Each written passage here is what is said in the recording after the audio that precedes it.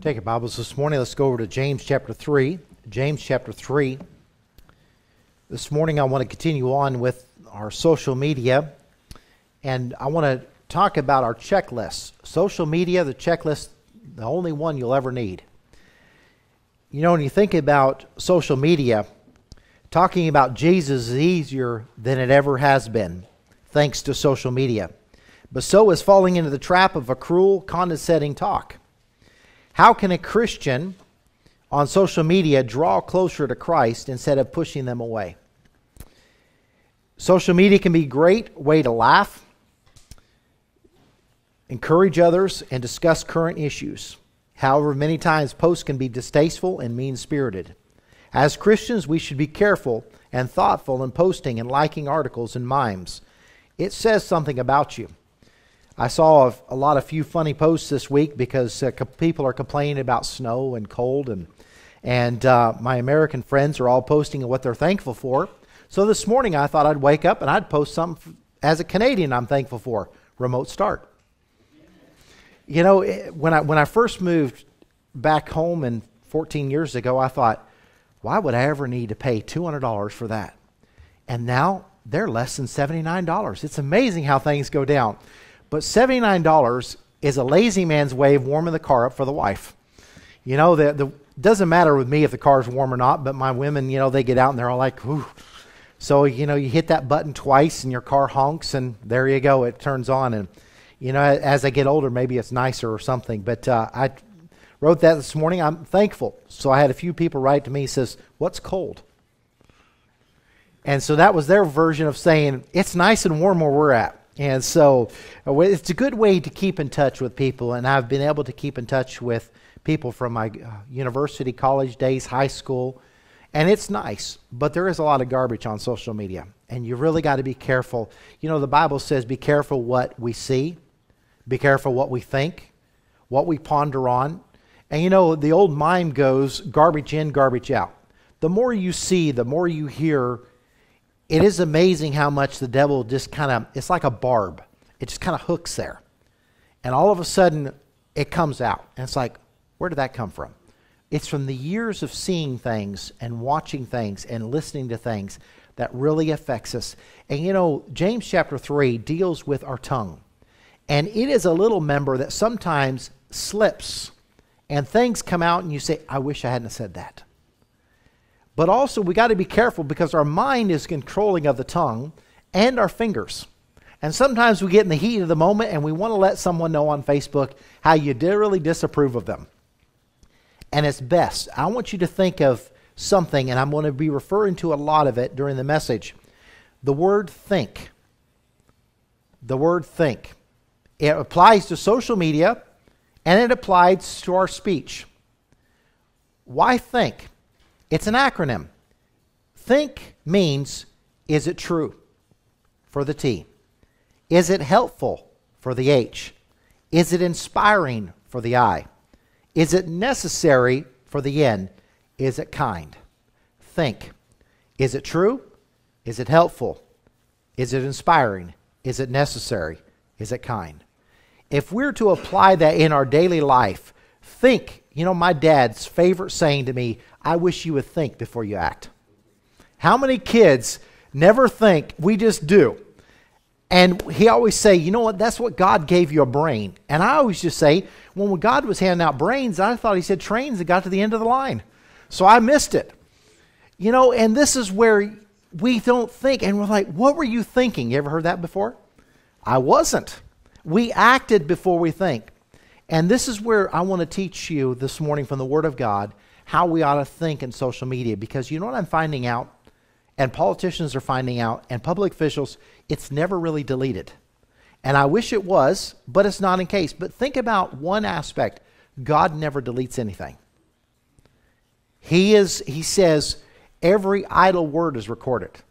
What is an idle word? I've pondered that for years. But social media is a picture of what's on the inside.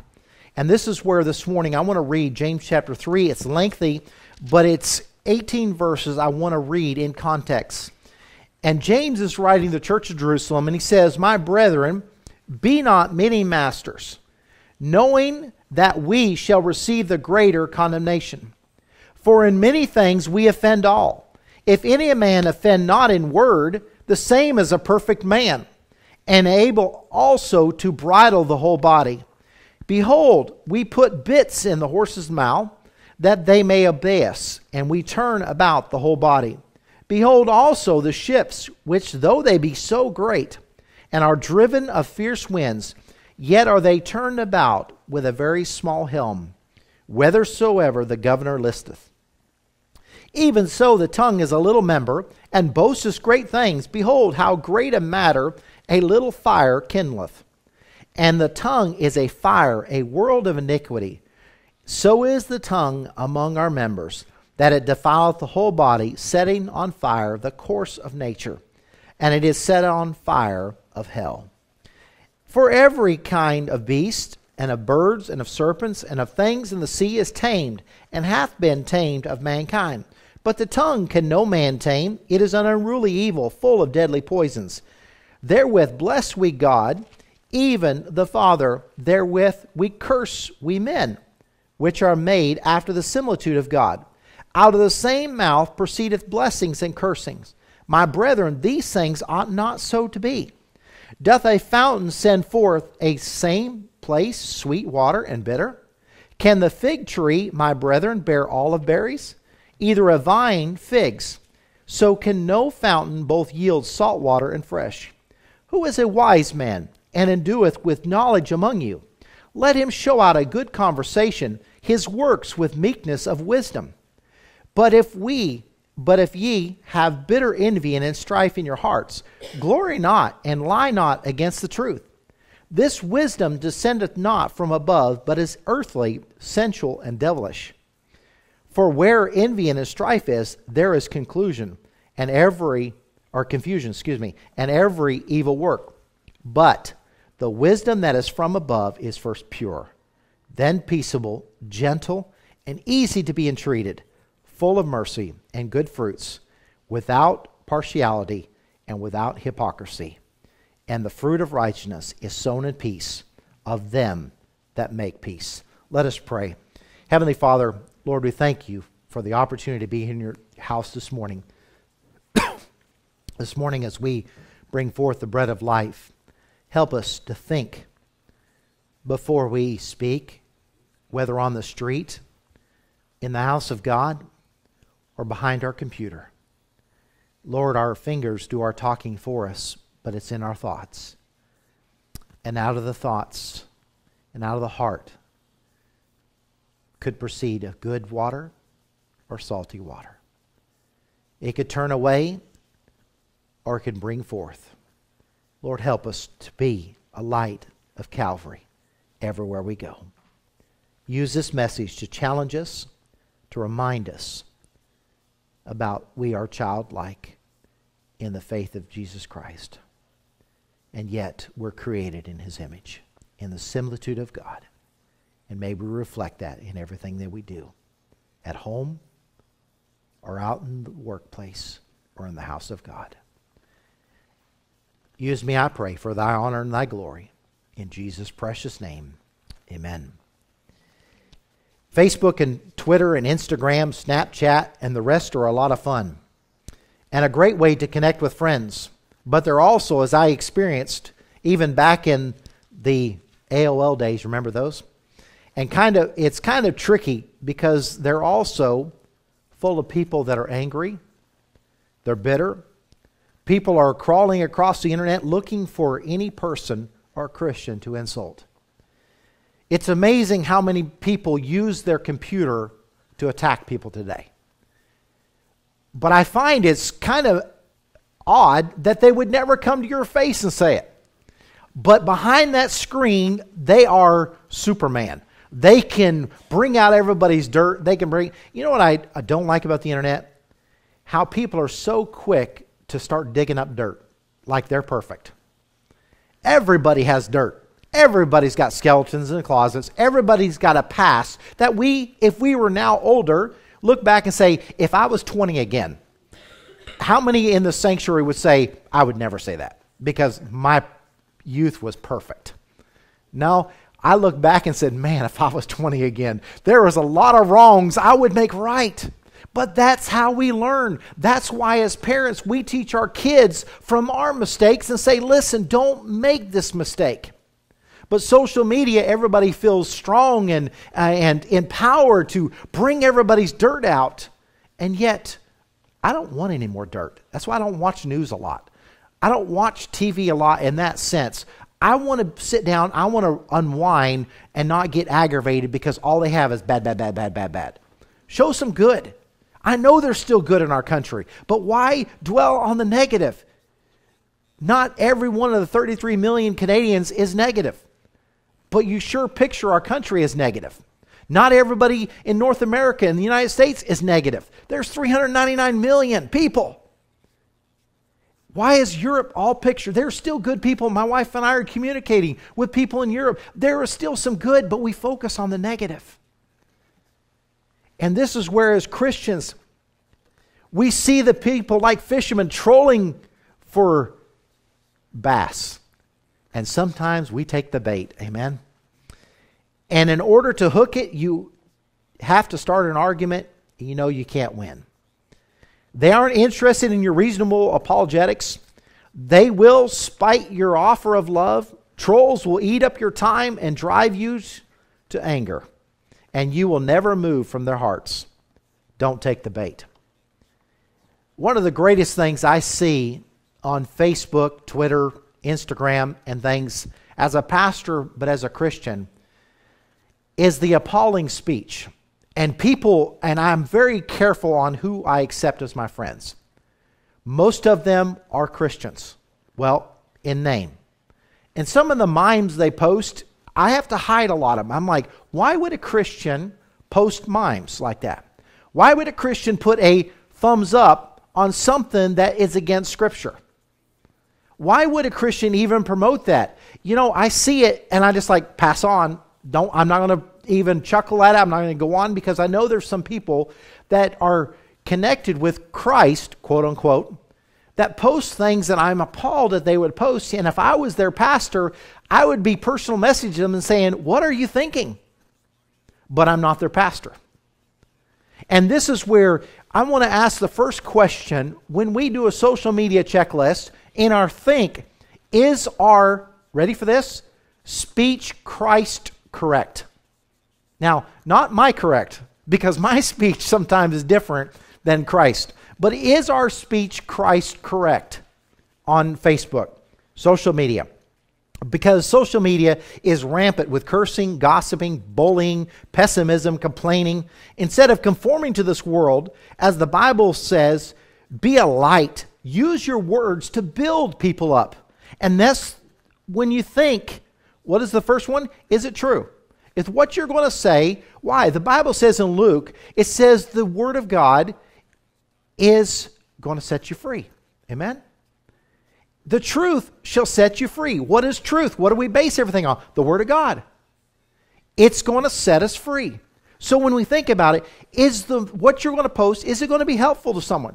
I love those people that post those things about how to build things or how to cook things. I've done several things off Facebook that someone says, how to build a fire pit. Well, that's pretty good. I can do that. So I go to Home Depot and I get all the materials and I build a fire pit. I like helpful things like that. I go to YouTube when I can't fix my car and I sit down for a minute and I say, there's got to be a way I don't have to pay a mechanic $90 an hour. And I sit down on YouTube and I figure it out until I can do it. There are some helpful things, but there's also some trash. Know our weaknesses, folks, and be on guard. When someone posts something that pushes one of our buttons, scroll on. Don't acknowledge it. You've had those people in school. You've had the people in your past. My brothers knew how to push my buttons, and they did it out of spite. They knew what got, I won't say my nickname, but anyway, they knew what got me mad. And one of it was, I'll tell you, I have to be honest. You know, that old nursery rhyme, Georgie Porgy Puddin' Pie, Kiss the Girls Many, right? It was Gordy Porty Puddin' Pie. So they would hit that all the time. And when you're a young little kid, you don't like girls. They got cooties. They're And so they would pester me. They would push my buttons. They would know how to do it. And being the youngest, you had a lot of buttons to push. First of all, you felt you're inferior. You felt you're all this. You had, and this is what I had to overcome. But Facebook is great for people pushing buttons, isn't it? Because they don't have to see you. They don't have to be man up or woman up and look at your face and say, I don't like you. I wish those days were back. Don't you? Scrolling through Facebook and other types of social media can be like navigating through a minefield. For many, cursing is just a means of communicating, and it's hard not to notice. Those of us striving to live God's way of life must clean up the words that we say are right. Turn with me to Proverbs chapter 8. Solomon, the wisest man, except when it came to women. Proverbs chapter 8 and verse 13. Solomon writes this: the fear of the Lord is to hate evil, pride, and arrogancy, and the evil way and the froward mouth do I hate. The froward mouth, the ones that just speak, the ones that never put their mind in gear and they just blah. He says, though we may know we personally should not curse or use profanity, we may think that it does not apply to what we like or share on social media. Is that true? I want you to see, too many Christians are guilty of wanting to sound close to the world, and many of us have come out of the world due to salvation, but the world has not come out of us. And I say that I personally don't know many people in here that does this, but I'm just saying in general, this is what I'm seeing from my 200 and something friends on Facebook. And I want to help you as a church not to fall in the same mistakes, because I want to take the Word of God this morning and help you to be able to keep your testimony clean in the house of God, out of the house of God, but most of all on the internet. But you may not be guilty of this, but maybe this will be a growing experience for all of us. Here are some examples of some serious words that violate Scripture and injure God Almighty. I'm going to give everybody the benefit of the doubt that you've never heard this. And I pray that we never do this. But the very first one was a lady I've known for a while, and I know a lot of people on Facebook, but this lady in particular posted this. And she says, why can't people just thank Chelsea for standing up to Barron and the children of our country without bringing his mom and dad, Bernie and Trump and other unrelated things in the conversation? Blank. It's embarrassing. This message is about standing up for our children no matter what party it belongs to. I agree. No one should bully anybody, whoever they are, because of their parents. But the word she uses there really strikes at a chord in my heart. Can anybody guess what that's short of? That is the slang word for Jesus. So what does the Bible say? Look in the next screen, please. There we go. In 1920s, Jesus became G's, or G-E-E, whatever you want to do. But the Word of God says, thou shalt not take the name of the Lord thy God in vain, for the Lord will not hold him guiltless that taketh his name in vain. Thou shalt not take the Lord. Now, he said he's not going to hold you guiltless. This is one of the 10 Commandments. There is a lot more, and I'm seeing this. This is the conformity of Christian cursing. Now, let me read something to you that I found completely disturbing. This is from a regular Baptist youth minister. I have actually spearheaded a movement to provide a list of appropriate Christian cuss words for the vast majority of the religious populace who are just not ready to try the real words and succeed or don't want to say the real ones. How many youth pastors have to lose their jobs before we change the system? Thus, I've actually requested from my Facebook and Twitter followers that they submit their favorite words of this persuasion. And I received over 10,000 replies from you freaks. This is from his blog. So with a little help with my friends, I have compiled a list of top 100 Christian cuss words that will suffice to help you express yourselves in a Christian way, yet not develop too much of a negative testimony while doing so. The best method is to read this as fast as possible out loud in order to really gain a free flow and discover which one of these works best for you.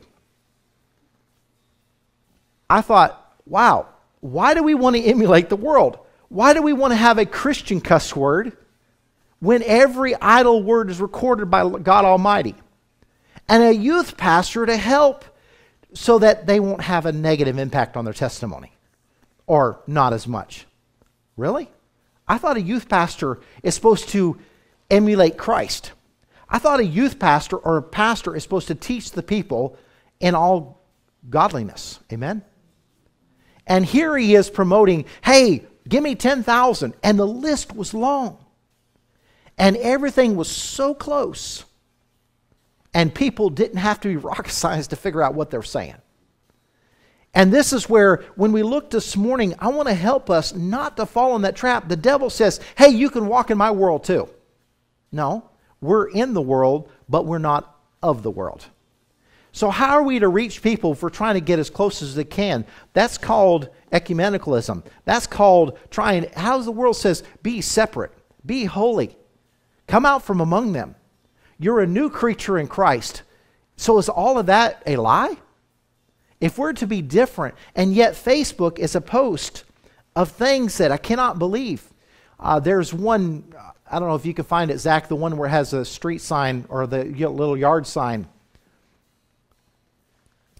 We were looking at something and this popped up, and well, that's not it.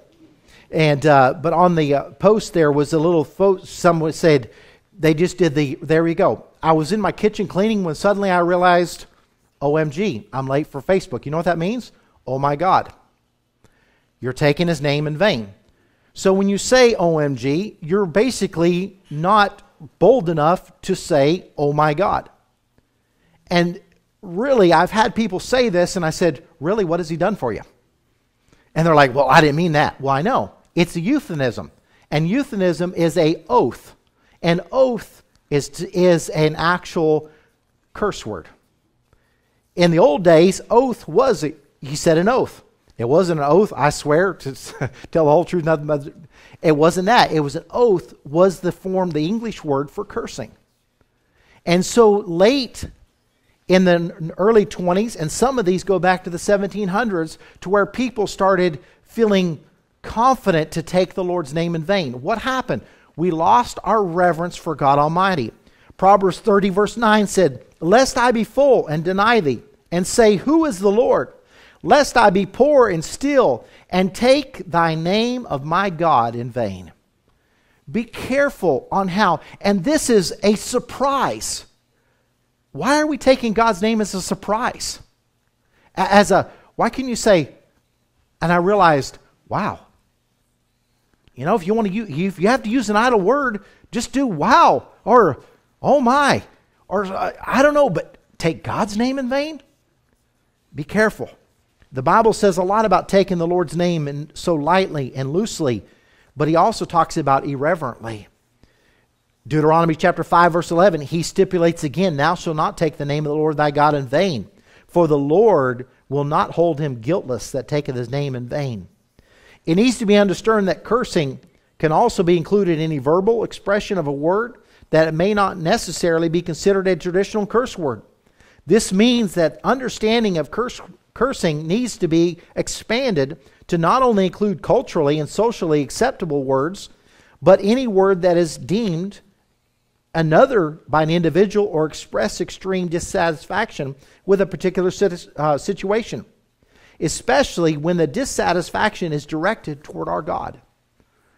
Does God really care about what happens on Facebook?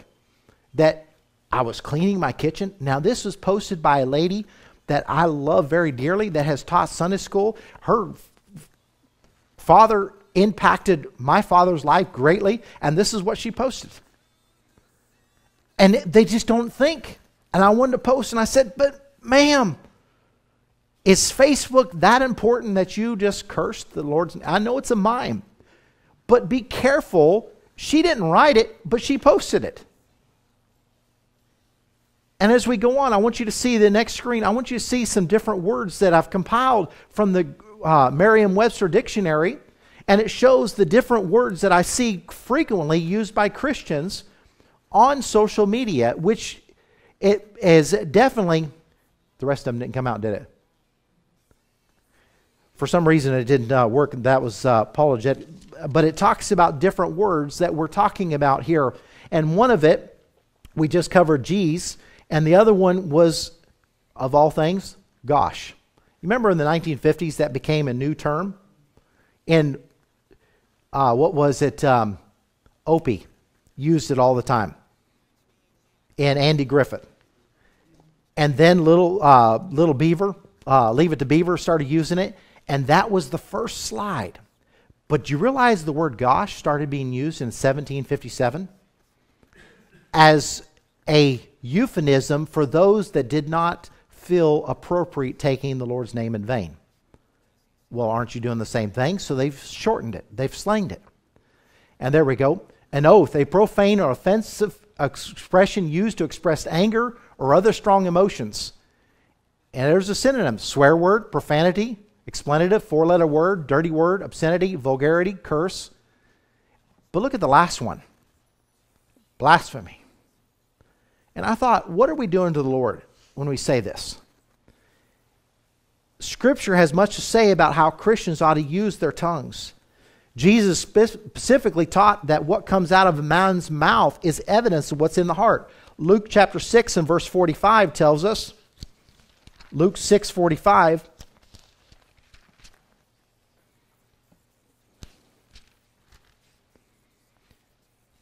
a good man out of the good treasure of his heart bringeth forth that which is good. And an evil man out of the evil treasure of his heart bringeth forth which is evil. For of the abundance of the heart his mouth speaketh. When we take the Lord's name in vain, does it really mean we don't, well, it means exactly this, in my opinion: we don't revere him enough. If we think that lightly of him to use it as a euphemism, it's habit a lot of times. We've been in ground. But you know what bad habits need to break too? I've got bad habits that I've had to break all the time. But that's one we ought to really strive to break, because of anything, you're breaking the 10 Commandments. One of the 10 Commandments, taking the Lord's name in vain. And that is a serious penalty. He will not hold you guiltless. Then if we regard that in our heart, you know what Psalms 66 tells us? He said he will not hear our prayers. There's an important reason why we should be careful what we speak, because our prayers are important. We have sick people in church. We've got family members we want to see saved. We got family members that need jobs. We got family members that need things. And if our prayers are hindered by a simple oops, you know what the oops is? Sin. But it's a high sin, because it's taken the Lord's name in vain. Christians are often guilty of substituting more culturally acceptable words in place of an unacceptable words to describe their dissatisfaction with the situation, or even a reference to an individual.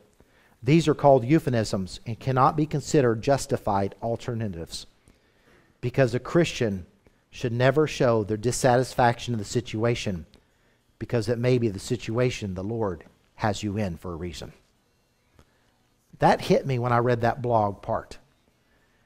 God may had me. I know the last few months God has had me where He wanted me. With vehicle situation, with home situation, with things He wanted me to teach on reliance. He wanted me to learn reliance so I can teach it properly. How can I teach something I've never learned myself? You know, some of the greatest teachers are the ones that have already been there, that experience life's problems. I've seen many times preachers that say, by the God's grace, I've never experienced anything. I was saved as a child, and praise the Lord. But sometimes it's hard for that type of preacher to experience to the drug addict, to the drunkard, to the ones that are having addictions they can't cut. Why? they don't know what it's really like to be snatched by the devil and held in a habit. God has us, each one of us, for a different situation. And I thank the Lord that God's grace kept them from some of the things that I experienced. But also, it's been a teaching experience, especially for teenagers, for myself, to say, listen, I've been there. You don't want to live with the memories afterwards. Paul wrote in Ephesians 4:29, he says, let no corrupt communication proceed out of your mouth. John MacArthur has written of this verse, and he said the word corruption refers to that which is foul or rotten, such as a spoiled fruit or putrid meat. Foul language of any sort should never pass a Christian's lip because it's totally out of character with his new life in Christ. The final portion of the verse often offers a worthy use of our tongue. And it talks about our tongue is there for edification. Our tongue is there for encouragement. Once again, think. Is it helpful? Is it inspiring? Is it kind? These are things, when you think about what Christ did, I don't see Christ going around just attacking people. He attacked the religious people. But he did not attack the average person because he didn't believe the way they did. Even the disciples, remember when they came running to him in the book of Matthew and says, Lord, these guys over here are doing miracles in your name, but they're not of us. Kill them. Chastise them. Do whatever you need to do. They're not our group. And the Lord looks at him. I can see the Lord just kind of like, really? They're not against me. And if they're not against me, they're for me, so leave them be. And that's the case. So many times we're like, well, they're not like us. Well, praise the Lord, they're not like us. Maybe they're not crazy like we are.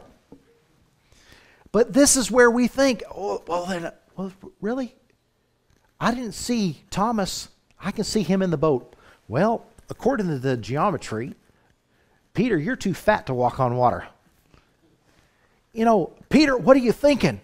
And I can see Simon the Zealot. Well, there's one less Roman sympathizer. You know, you think about, they were a mixed bag of people God chose. You had a tax collector. You had a zealot. You had the doubter. You had some fishermen. You had this person. And some people God doesn't even tell what. We don't know what Nathaniel was. But you can imagine they were a mixed bag of people. God didn't choose everyone tax collector or everyone a zealot or everyone a fisherman. God chose each individual one. And everyone gave their life for Jesus Christ as a martyr, save John, and they tried. In all parts of the world. Do you realize Thomas died in India? Was burned at the stake? In India. But wait a minute, he's a Jew. How did he get to India? Go ye into all the world. We see several of them died, including John, died in Turkey. Nowhere near their homeland, never got back. But see, God used them. So when you think about the euphemisms, next screen please. Here's a little bit before we move on, if you can get to that one. Before you post, we can post good things. And before you post, turn with me to Psalms 19, verse 14. Think of other words too. Many people are guilty of taking other euphemisms. Just look them up. You think about any one version of Christ. People say Jesus blank Christ all the time. I don't know where H comes in or anything else. Or people say golly, gosh, gee, geez. All of those are euphemisms of God. They also say heck or HE double hockey sticks. You're still saying hell. Why? Why taking religious words as a slang? Do you realize when somebody says bloody, they're referring to Bloody Mary? You look at all these things, look them up. If you're not sure about them, go to the dictionary, put them in there, and you'll find a lot of slangs has to do with people that says something about this. Be careful. And when you think about one that caught me off guard the other day, when we say, oh my word, you know what it's referring to? The Word. And I thought, wow. And it really makes you think, because you grow up doing some of these things and like, wow, oh, what can I say? And the Word of God tells me, maybe I don't need to say it. Maybe I need to be careful, because the least I want to do is offend the Lord. I'm going to spend all eternity at His feet, because I'm going to give an account. Psalms 19 and verse 14. Before we post, let's pray this. Look what David writes. A beautiful chapter. Let the words of my mouth and the meditation of my heart be acceptable in thy sight, O Lord, my strength and my Redeemer. Think before we post. Do people see the light of Christ in you based on what you post? Do you see the light of Christ and based on what you post? Social media networks present a unique opportunity to let your light shine before others and to show them the hope you have in Jesus Christ. When you think about your post, I was able a couple weeks ago to be able to post some things to some friends that lost a loved one. And I used some scripture. It's great to be able to post some things. As well as you think about also Pastor Cook, a good friend of ours. He's preached here in the pulpit every morning. Pastor Wynn, every morning, posts something from the book of Proverbs. Pastor Cook posts a devotional. That's excellent. We can post verses, post things, encouragement. Somebody posted a verse the other day, and it was the exact verse I needed to see. It was one that I needed for that day. And you never know, if you do it, who's watching, who's seeing, and we could be the light of Calvary. Don't forget the awesome opportunity you have to proclaim to the world the unsearchable riches of Jesus Christ. You know what God likes? God likes righteousness, or right ways. When He puts a thumbs up, would He put a thumb up on our righteous post? If God were a Facebook user, would He approve of the articles you just posted? Would He and Jesus Christ like the same mimes you just liked? King David gave us a look into what God likes. Turn with me to Psalm. You're right there. Go over to Psalm 5, not a chapter. Psalm 5 and verse 12.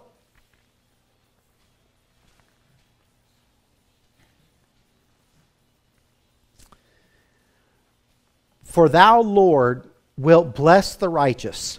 With favor wilt thou compass him as with a shield. Wilt bless the righteous. He will surround us as a shield. Jesus Christ also pointed out the importance of righteousness to God in Matthew chapter 5 and verse 6. In Matthew chapter 5 and verse 6, He tells us, blessed are they which do hunger and thirst after righteousness, for they shall be filled. Have you ever stopped and considered what righteousness means?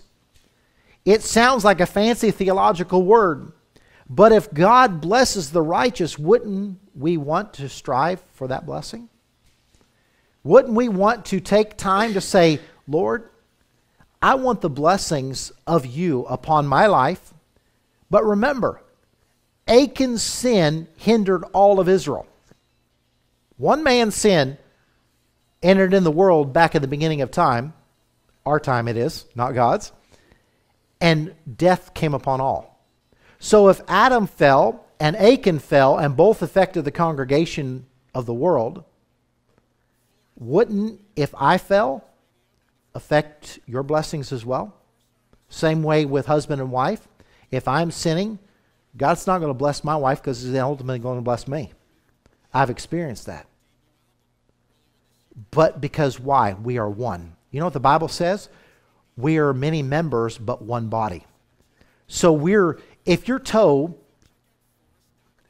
none of you have ever done this, I know that. But I have a habit of kicking my bed toe on the poster bed of my bed. And for some reason, I should have no nerves in my toe by now. But every morning I seem to find it before I reach my glasses. If you see out of my glasses, they're bad. And they're real bad now because I have to admit I have to get bifocals.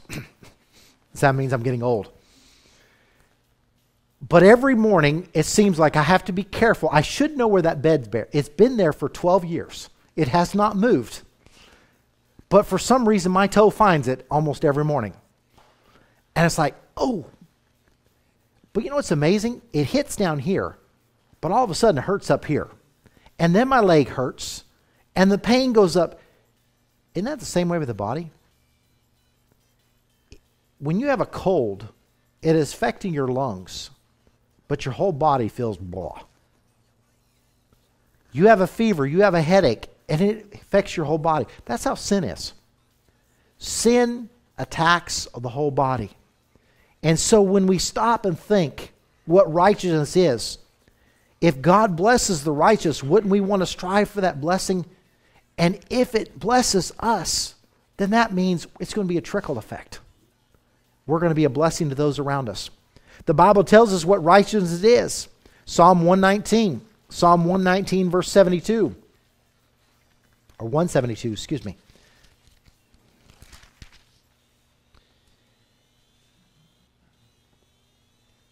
My tongue shall speak of thy word, for all thy commandments are righteousness. Clearly, it is not only about thinking what is right, it's also about doing what is right. In other words, righteousness is the application of right ways.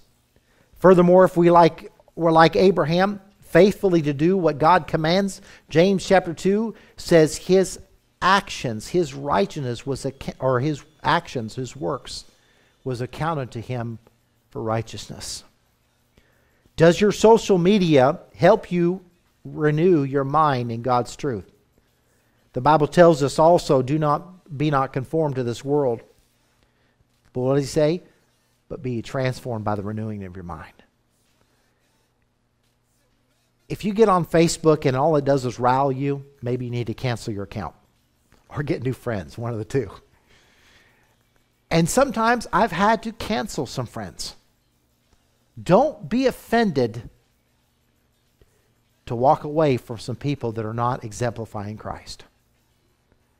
If you had a friend that always found the negativity, beautiful sunshine, yeah, it's too warm. Too cold, too this, too that. No matter what you do, you bring them a nice 5-course meal, if there is such a thing, and you lay it before them and says, boy, this bun's hard. I got a knuckle sandwich for you. Or you, turkey meat's a little dry. Well, go fix it yourself. I learned that quickly. Never tell my wife her meal was bad or I was cooking myself. But you know, you have those friends that are always negative. Get rid of them. Really. Life is too short to feed on negativity. I'm a half full type of guy. But I know some people are half empty. I like to look, you know, there's always a positive side. But you got to find it sometimes. You got to dig for it. It's like a gold nugget. And you know, not always do you win. You know, I can be pretty negative at times too. But sometimes at that time I just want to walk away because I don't want to affect you as well. I want to enjoy that solitude. God can use the little moments we give to Him throughout our day to grow us, including some time on social media, like the verse. Like I was reading that from Pastor Cook. Let me give you an example. Do you know that Jesus is the only way to be saved? And he goes on, he says, that means that nothing else can save you. Please understand, it's not Mary, not baptism, not communion, not beating prayer, not any other man telling you your sins are forgiven. Only Jesus can save you.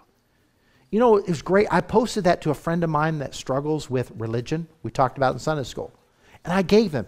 I didn't have to write that. I just reposted it and sent it to him and let him know that, hey, it's by the name of Jesus Christ.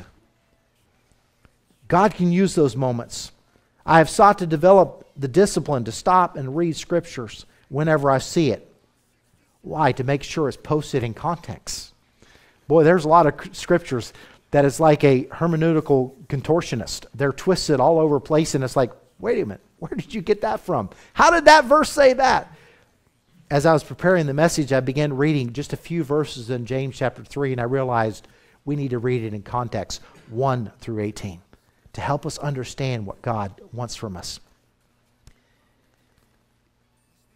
Why? Because everything should be posted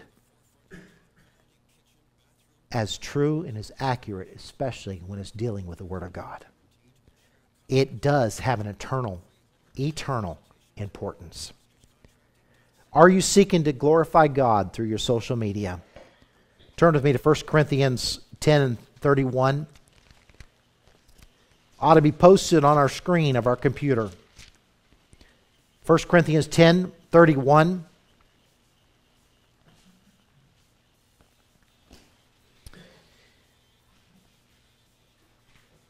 Whether therefore you eat or drink or whatsoever ye do, do all to the glory of God. Whatever we do, whether it's to our family, to our neighbors, to our church family, or on the internet, do all to the glory of God. Just like you saw that screen, we'll go back to it in a minute. Think about everything we do. Realize people are either one push away from being saved or one push away from not being saved. And the devil can use the simplest thing. You could be posting a joke, but it's poking fun at a person or a nationality or this, and that's all it takes to offend them. Or a sin or this or that. Be careful. Pray about what we're going to do. A well-known mime has made its way around social media, and the message is important for Christians to remember. Think before you post it. The foundational question, are you seeking to glorify God? Can be addressed to any situation in life because we are created to glorify God. Isaiah 43, for the sake of time, I cannot read it, but Isaiah 43:7 says that we are created to give glory to God Almighty. When we stray from our life's God-given purpose, we quickly fall away from where God wants us to be. God just doesn't like the world. He loves the world. And His love is so much more than we can ever imagine, according to John 3:16. God wants us to follow His instructions in every aspect of our life. God wrote the laws that guide us to happiness. God loves us to be striving for righteousness in our life. Psalms 11, verse 7. God loves to see human beings who show respect and love for one another. John 13:35, 1 John 4:20-21, James 2:8. What better way to show that we love Him than by doing what He instructs us to do? John 14:15. We want people to like us. We especially want God to like us. And if we want God to love us, we should be doing what He likes. Before we post, may we pray Psalms 19. And may we think, is it true? Is it helpful? Is it inspiring? Is it necessary? Is it kind? May everything we do be Christ correct. May our words, may our actions, and anything we do, may it glorify our God in heaven. May it bring, as Matthew chapter 5 says, that your works may be seen. That it be glorify your Father in heaven. That's the Horton version. Bad when you get old. But you get the picture. Matthew chapter 5 says this. We're the light. We're the salt. And if our salt loses savor, what good's it? If our light goes out, what good's it? Be careful. I've heard the lost people say, I don't understand. If you hold your God so highly, why do you guys shorten the curse word for Him? That's a good question. Why do you guys shorten it? You're still taking His name in vain. It should not be ever coming from our mouths as a child of God, using His name as a euphemism. What has He done for us? Well, He's only given His life on the cross of Calvary for us. He's only given us a home in heaven. He's only given us grace and mercy and pardon for our sins. He's not a surprise word. He's not a slang word. He's a holy, righteous, reverent God that loves the world. God's given us media, and I thank the Lord for what He's already done. I've heard all the way from Georgia to Texas to England, people are already watching our videos online. It's amazing. We've just had them up 2 weeks, 3 weeks maybe. And it's amazing. My mom's testimony has already been shared multiple of times across the internet. I don't know what impact it's going to be, but we're going to put good content on the internet.